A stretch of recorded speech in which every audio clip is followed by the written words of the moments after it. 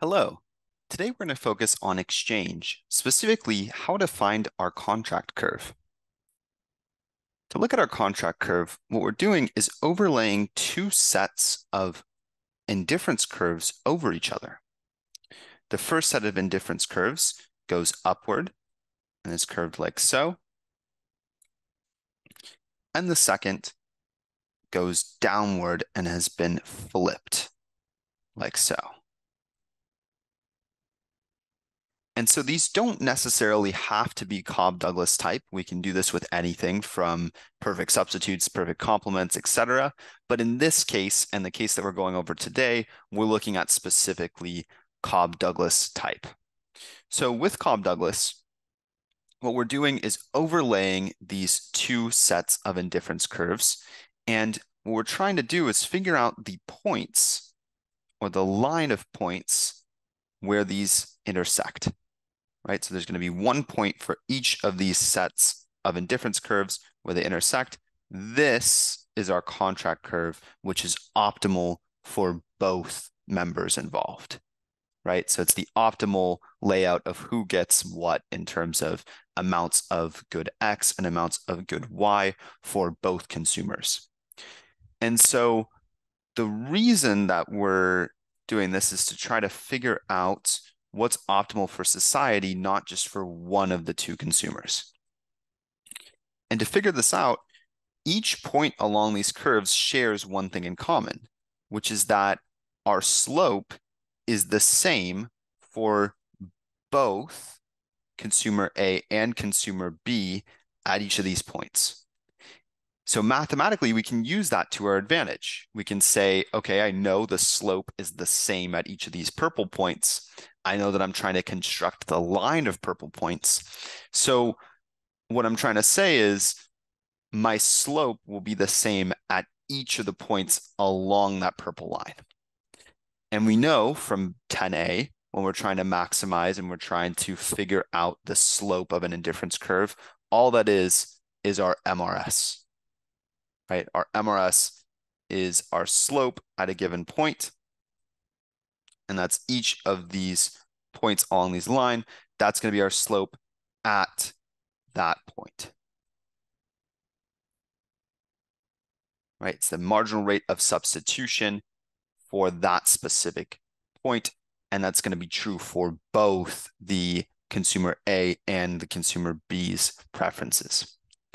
So from there, what I'm going to do is say, okay, I know the slopes are the same. I also know that if I take this and I say MRSA, that's going to be equal to MRSB. Right? If these two slopes are the same at this point, then this also holds. MRSA is equal to MRSB. So from there, I'm going to start with my MRSA. So what I have to do is figure out what is MRSA. Okay. And remember, again, our MRS is the partial derivative of our utility function, in this case of person A, with respect to XA, or our first good. And then we're going to put that over the partial derivative of, again, utility A with respect to our second good, or YA. Right? So we're just taking this utility function right here, and we're putting the partial derivative with respect to XA over the partial derivative with respect to YA. So our partial derivative with respect to XA of this utility curve is just going to be YA. And the same opposite is true here. So the utility of A partial derivative with respect to YA would be XA. So that's my MRS here, is YA over XA. And then we can do the same thing for MRSB. So MRSB is going to be the utility of person B, the derivative of that with respect to first XB. And then we're going to put that over the derivative of utility B with respect to YB. So again, I'm just looking at this utility function here instead. happens to be mirrored, happens to be the same in this case, doesn't always have to be the case though. And so that's going to be YB over XB. Okay, with that in mind, I can take these two and I can set them equal to each other. So I can say YA over XA equals YB over XB. Okay, so that's a solid start. But we have 4 variables here, and that's not enough to exactly figure out what our next move is when we're trying to find the equation for the contract curve. So our next step involves these next few sentences. The first says that person A starts with 30 units of X and 0 units of good Y, and person B starts with 0 units of X and 10 units of Y. Okay, so these are what we call our endowments. Okay, so I'm going to write an aside here. These are our endowments.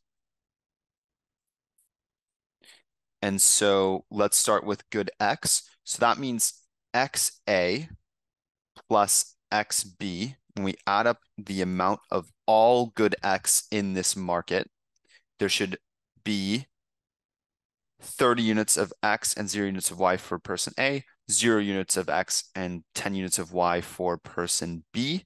So total, there's 30 units to kind of distribute here for good X. And then for good Y, we're going to do YA plus YB equals 10, right? So person A has 0, person B has 10 units. So total, there's 10 units to distribute of good Y. And so we're kind of looking for trades that get us to more optimal places on this contract curve.